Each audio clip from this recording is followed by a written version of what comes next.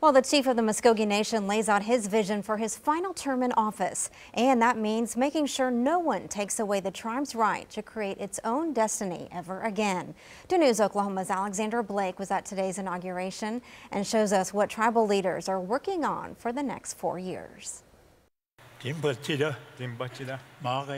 As Muscogee Nation Principal Chief David Hill enters his 2nd term, he celebrates the triumphs from the first, strengthening tribal law enforcement, tackling a pandemic, and expanding health care with cutting-edge technology. We purchased the Council Oak Comprehensive Health Care Center in Tulsa, become one of the only tribes in the country to offer robotic surgeries.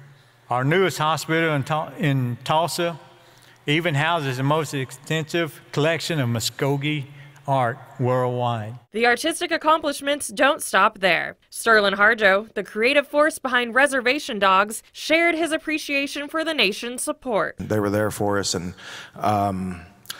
helped us every step of the way. It's the most successful TV show that's ever happened in this state. From creating art to shaping futures, the nation says it's also making moves in tribal sovereignty. In this next term, Principal Chief Hill says he's committed to strengthening his nation's grip on its land and rights. Other plans include harnessing alternative energy and making sure tribal members have the same opportunities as everyone else. Improving internet access will promote everything from economic growth to education and quicker access to government services. Standing firmly beside him is 2nd Chief Beaver. He says the last 4 years were challenging but fruitful, and he looks forward to the next 4. We had weaknesses.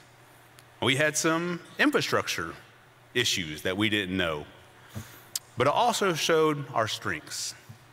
And without a doubt, our strengths were our people. People like Jessica Burgess, who came to celebrate the nation's traditions and find out what's in store for her future. Just a new time period of presidency and chiefdom, and I'm very proud to be here, and I'm very proud to be part of this tribe. In Tulsa, Alexandra Blake, 2 News Oklahoma.